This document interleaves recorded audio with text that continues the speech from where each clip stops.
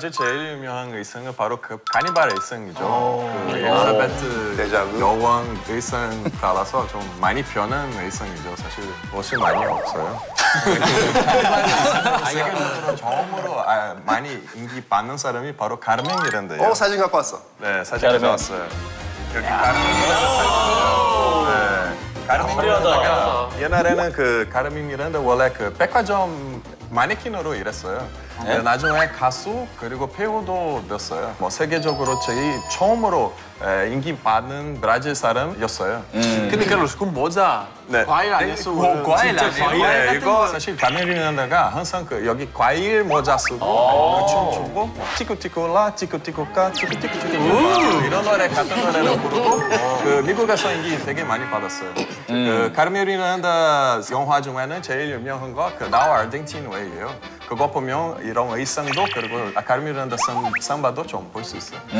속옷을 입지 않고 발을 높이 차올리는 춤을 추면서 인기를 끌었다고. 그래서 인기가 안 생길 수가 그게 있겠네. 아니에요. 그렇죠. 속옷 안 입었대요?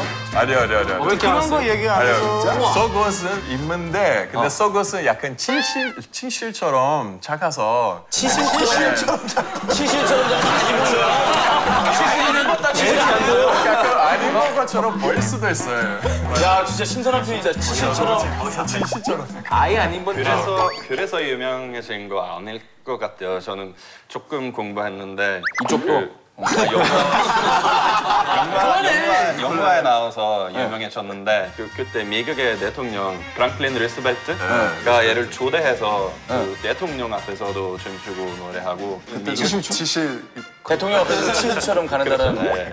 근데 그때는 미국에서 여성 중에서 제일 많이 돈을 벌었던 여자래요. 맞아요. 파일럿도 알아요?